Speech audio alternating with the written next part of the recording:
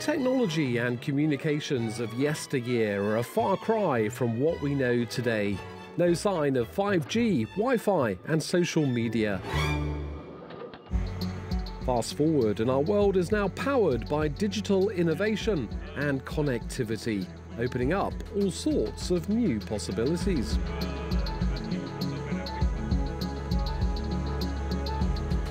Artificial intelligence is one of the big technology game changers, and here in the western Greek city of Patras, researchers are using it to revolutionize our homes. With more and more of us living longer, putting a strain on health and social care systems, assisted living has become a buzzword in the world of tech.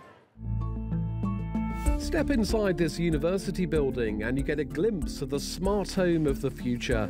Designed for the elderly, people with disabilities and those suffering from chronic conditions, the aim is to maintain independence. On the wall, a smart mirror.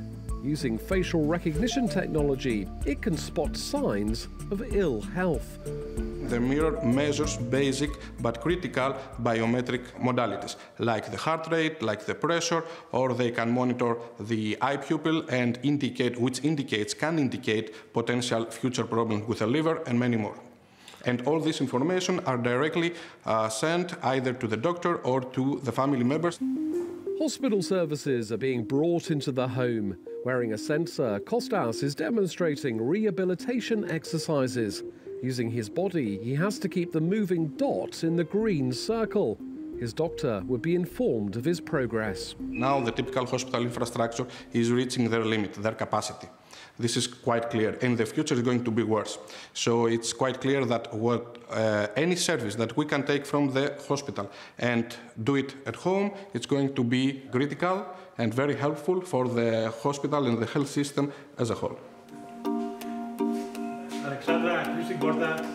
Voice commands can open and close doors and windows and control lights. Sensors can also monitor the residents' movements, spotting early signs of things like dementia if regular behaviours change. I'd be happy to have this technology at home because it would ensure my safety. It would be like having a doctor in the house. The smart home is run on a cloud system using artificial intelligence. But isn't this all a bit too much Big Brother?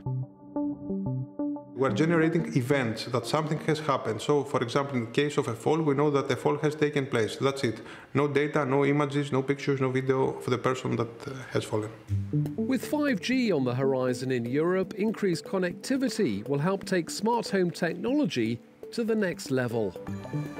Huawei has been in Europe for 20 years, working closely with universities and other partners to deploy and enable technologies like AI in combination with 5G in order to facilitate the healthcare sector, which is very much related to smart home, and boost competitiveness and growth in Europe.